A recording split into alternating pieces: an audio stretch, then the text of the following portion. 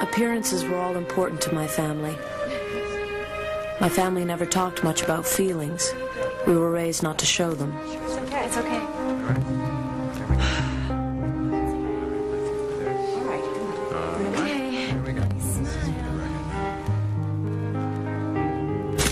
My name is Mary Margret Carter, and all I ever wanted to be was beautiful.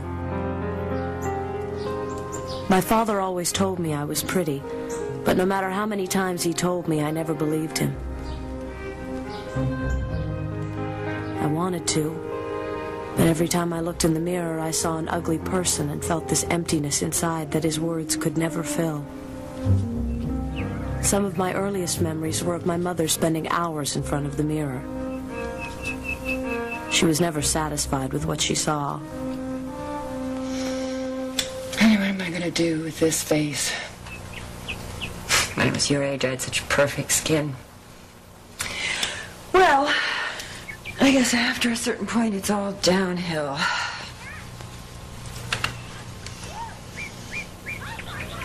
And over the years, it was pretty much the same story. Tell you, sweetie, it's a never-ending battle. From right now, not more than 500 calories per day. I swear to you, Mary Margaret, those extra 5 pounds are the hardest to lose. You look great, Mom. Oh, well, I guess I'll just have to grin and bear it. Someone once said that the eyes are the mirror to the soul. When I looked into my eyes, all I saw was darkness.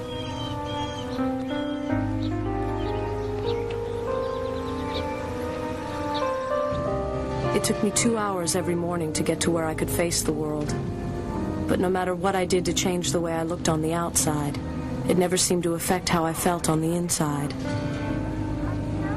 I always felt scared and alone.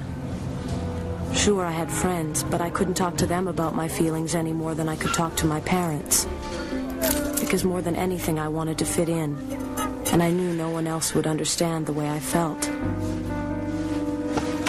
When I got to high school, looking good was so much a part of being accepted. I had to work harder to hide my feelings about myself. I was sure that everyone would see that I wasn't the together girl that I seemed to be at all. Hey, Margaret. Hey, girl. How you doing? Hi, hon. Late again. So I tried harder to be perfect. And I made the drill team. They had a strict rule about weight. If you gained more than 5 pounds, you were off the team. I vowed that would never happen to me. Mary Margaret Carter? Talent scouts came to our school all the time, looking for girls to work in local fashion I'm shows. Jenny Dawson. I run a modeling agency here in town. The drill team was a great place to be seen. Ellen Hayes works for you. That's right, Cheryl Mackenzie. I was wondering, do you happen to have a portfolio? No, ma'am, I don't. Well, don't worry about it. Look, here's my card. Why don't you come in and we'll talk about putting one together for you? You mean for modeling? Why not? You're a very pretty young lady. I'm sure we could work together. Well, thanks. Now, you call me on Monday. Okay. Don't forget. I will. Bye. Bye.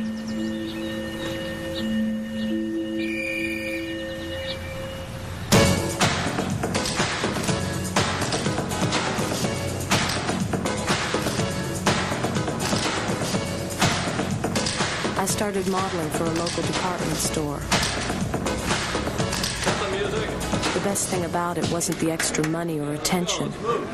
It was learning I could control my weight. The other models gave me tips on how to do it.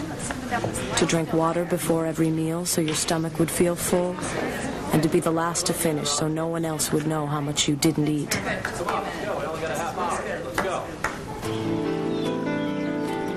I did everything I could to be the perfect person you always see in the pictures. But I never felt beautiful. While I exercised, a list of calories that I was burning off ran through my head. I knew how many jumping jacks and sit-ups and miles equaled 1 piece of cheesecake, an ice cream cone, a bag of chips. But to eat the way I wanted would have meant exercising 24 hours a day.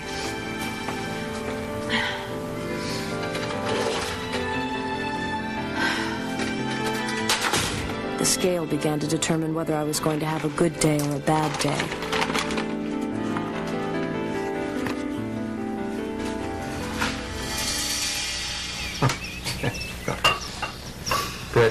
Brit. Slowly. Hey, is the car warmed up? Yes, sir. It's right out front of the house. There she is. Look at that. How do you manage to do it, Mary Margaret? Always looking so perfect. When my father told me I looked perfect, I knew he was just saying that. The truth was, nothing ever pleased him.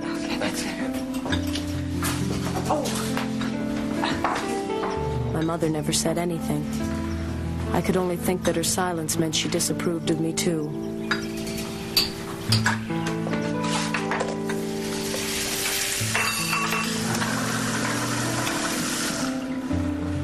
I stole my mother's cigarettes and smoked to keep from eating, but nothing seemed to stop me from wanting to eat all the time. I was desperate to find a way to control my weight. So what about Tim? Are you going to go out if he asks you? Cindy, If I did, I'd have to fast for about 2 weeks beforehand. Well, do you know what Allison Roberts does when she feels fat? the one from Science Lab? Right, the pretty one who eats pizza like every day. Yeah. Well, I heard her telling Annie in the locker room how she does it. It is so gross. What'd she say?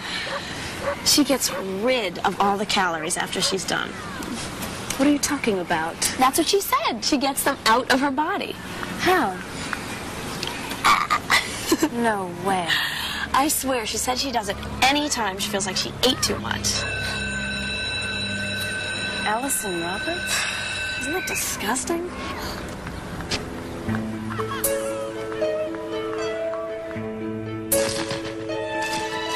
Appearances were more important now than ever. But no matter how much weight I lost, I always saw girls who were thinner.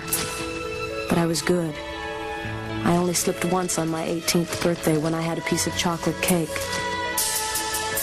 It was the first cake I'd had all year, and I exercised all night to burn it off.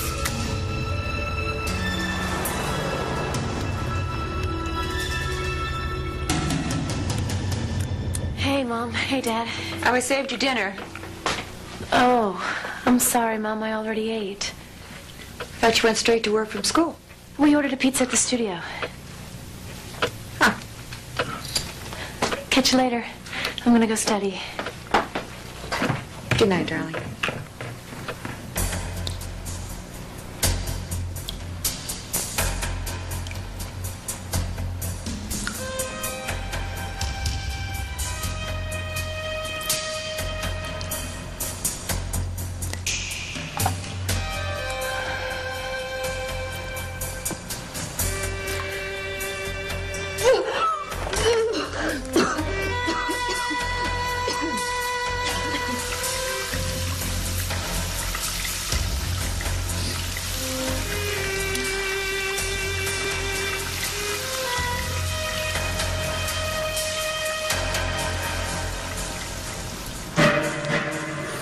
For the first time ever, I could eat anything I wanted and then get rid of it. I finally felt like I was in control. It was one of the happiest moments of my life. Honey, are you okay? I'm fine. What are you doing in there? Nothing. Nothing. I'm taking a bath. But the happiness didn't last. Soon I couldn't stop eating. And the more I ate, the more I had to make myself throw up. I was like an addict. I lived for the high I got when I was binging. The only thing that could comfort me was food. It made me numb. I'd eat and eat to fill up the emptiness inside.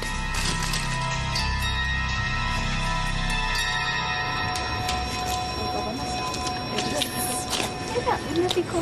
Hi, Mr. Murphy. Do you know that I lost 3 pounds? You and Mr. probably got paid away, I swear to God. I think I gained 30 in life. Oh, God. Hey. Hi, Cindy. Hi, Tim. Hi, Mary Margaret. Hi, Tim. I'll see you guys in study hall. So what's up? Not much. Did you get a haircut? No. It looks great. Oh, thanks. You doing anything tonight? Do you have any plans? I don't know what I'm doing yet. Would you like to go to the movies with me? Sure. Great. Pick you up around 7? Okay. Bye. I told you. Oh my gosh, you are so excited. I wanted to look great for my first date with Tim because I wanted to be desired. But the thought of a guy actually touching me made me sick. Hi, I'm here to pick up Mary Margaret. I believe she's getting ready.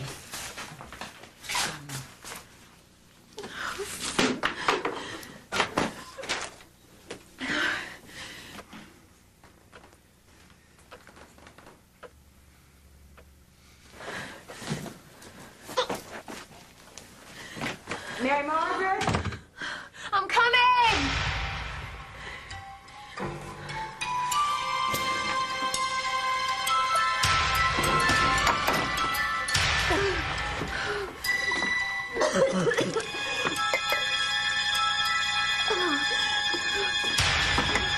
Mary Margaret?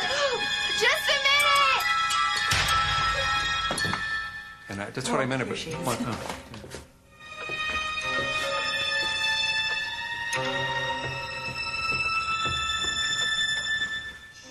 How could anyone want to touch my body when it was so ugly and disgusting?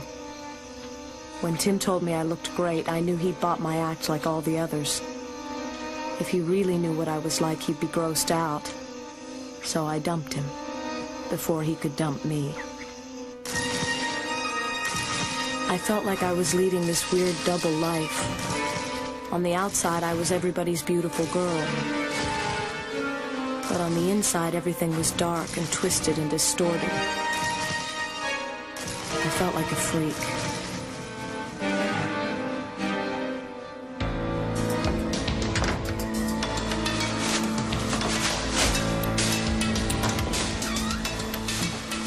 I had been throwing up in jars. It was neater and easier than using the toilet, and my parents stopped asking why I spent so much time in the bathroom. I'd wait till my mother went shopping and the house was empty. Then I'd collect all the jars I filled that day. I brought them to the place where Tim and I went parking. No one ever used it before dark.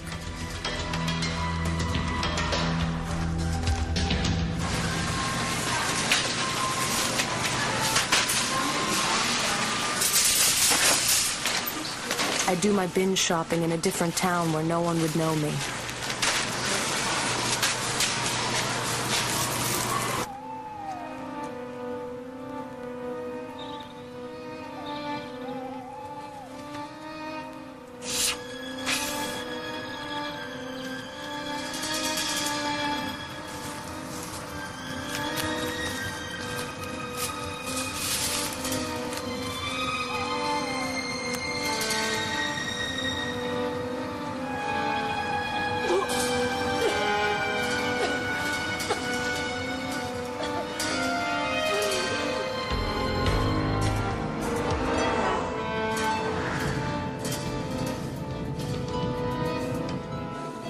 I knew that it was taking over my entire life, but I couldn't stop. Just the thought of stopping filled me with a terror I couldn't explain.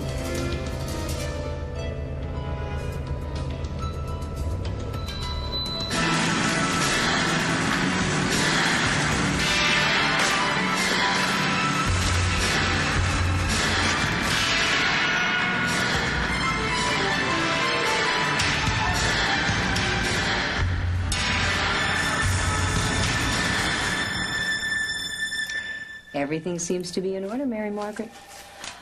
I'll get these medical forms to the university this afternoon. Thanks. You look pretty excited about graduation. Oh, yeah, I can't wait. Let me ask you, are you still modeling? Yes, ma'am, I am. Uh-huh.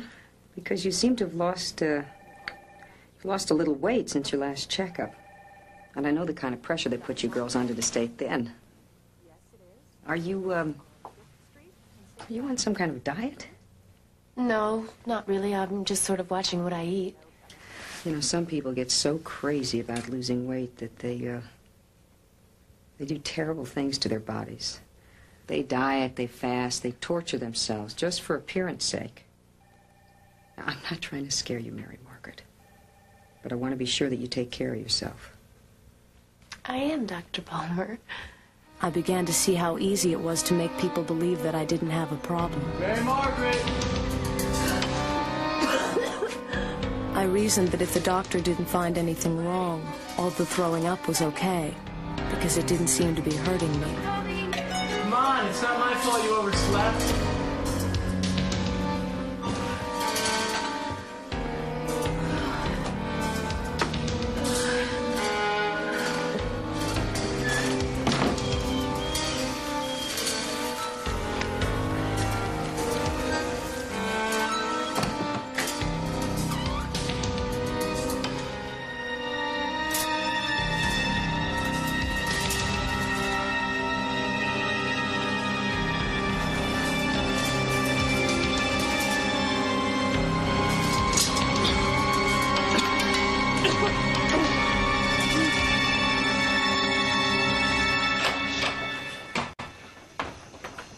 Hi. Sit down, honey. What's up?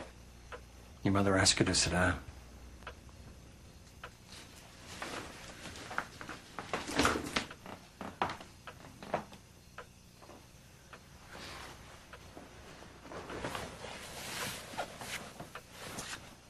So? What is it? We want to talk to you, Mary Margaret. We're worried about you. We think that... We just we wanna want ask- to know what's the matter with you. But Mary, I'm sorry. we want to talk to you about your problem, Mary Margaret. What problem? Your problem with food. What are you talking about? I went in your room this morning, Mary Margaret. I looked in your closet. You had no right to go into my closet. I was putting away your clothes. Look. I could not believe my eyes. Mary, I had to call your father home from the office just to tell me I wasn't losing my mind. You had no right. She has every right. I'm entitled to my privacy. That's not the point. We want you to talk to a doctor. There's nothing to talk to a doctor about. I'm not sick. This is serious, Mary Margaret. It isn't. We It just want you isn't. to talk to the doctor. Hear what he has to say. What kind of a doctor? A psychiatrist. You want me to see a psychiatrist? We just want you to get help. Oh, God.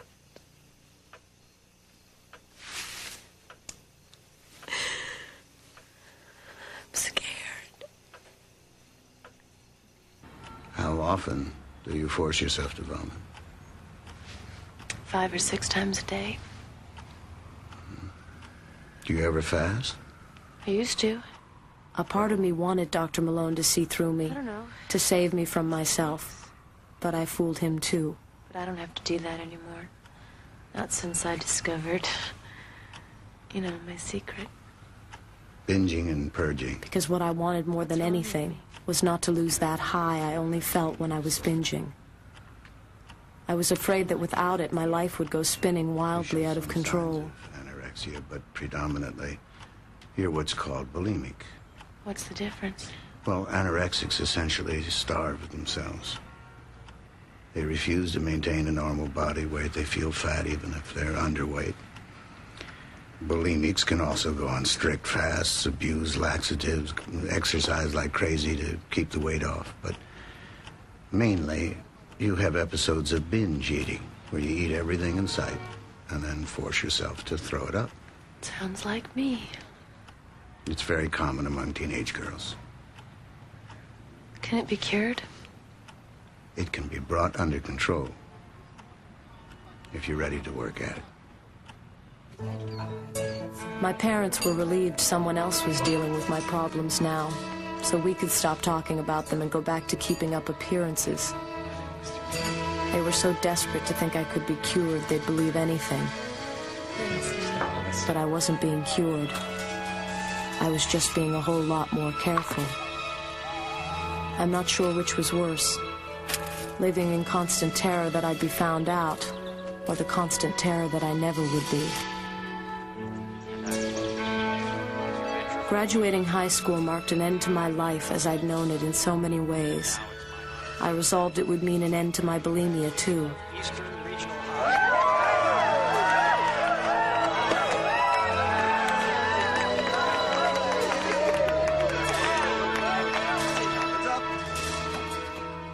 I convinced my parents that I was cured by graduation, and I didn't need to continue therapy when I went away to college.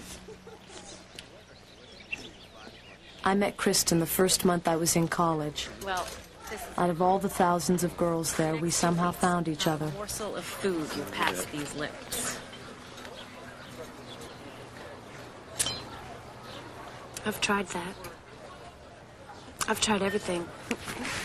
Pills, drugs, every crash diet ever invented. I call it scarf and barf. I call it episodes. Somebody's been to a shrink. Yeah. Have you? About 6 of them. And none of them helped you? Oh, they all did. Every one of them cured me.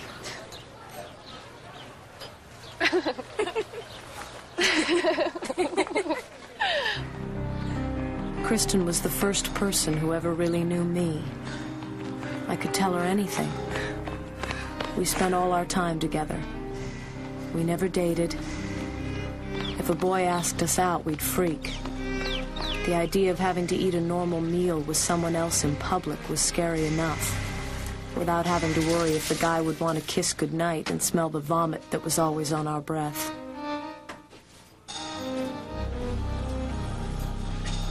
When I saw Kristen after intercession, I couldn't believe my eyes. Kristen?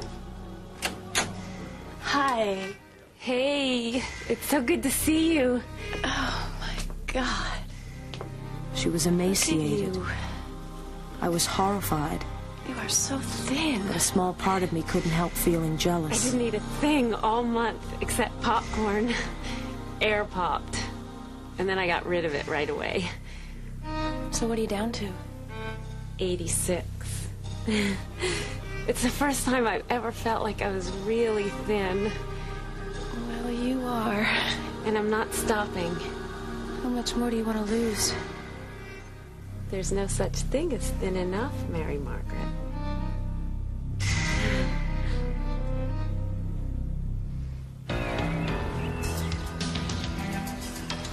2 weeks later, Kristen had lost another 4 pounds. I had to work harder just to keep up with her.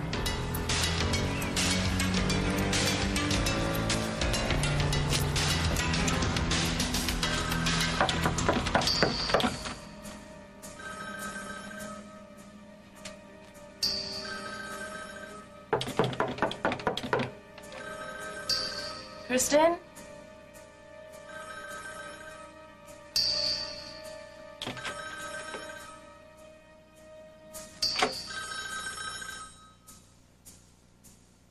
Kristen?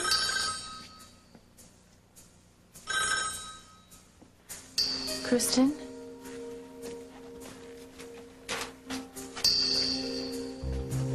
Kristen? Kristen?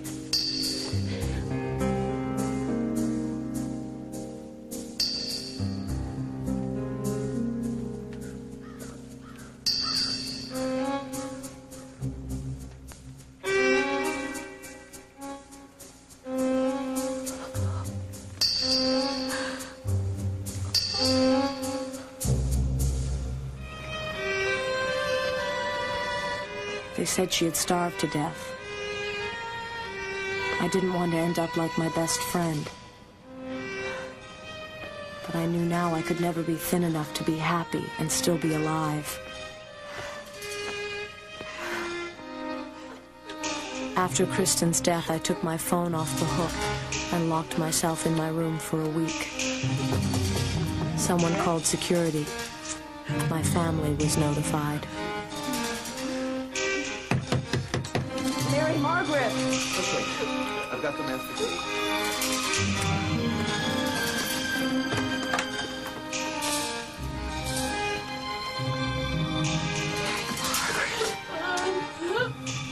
Oh, God, help me. Oh, God, help me. Oh, please don't hate me. Help me. It's all fine.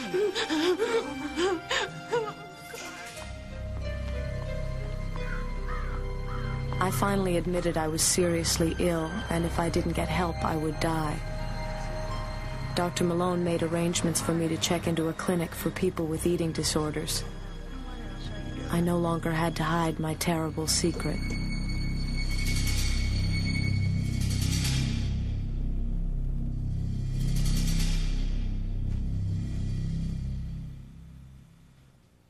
I'm the real Mary Margaret Carter. It's been 4 years since I broke down and faced my problem. Since that time, I've worked very hard at getting my eating disorder under control. I'm finally understanding why this happened to me and why it happens to so many people. I've learned that people develop eating disorders, such as anorexia and bulimia, to cope with difficulties in their lives. Things like peer pressure, broken homes, sexual abuse, and other emotionally disturbing situations. Women especially are vulnerable to eating disorders because of the constant pressure to be thin and beautiful. The most important thing I can say to anyone suffering from an eating disorder is that you are not alone and you can get help. I didn't know that then. There are many places you can go for help. Therapists, support groups, clinics. The hardest part is asking for help. I urge you to be brave and ask. It's worth your life.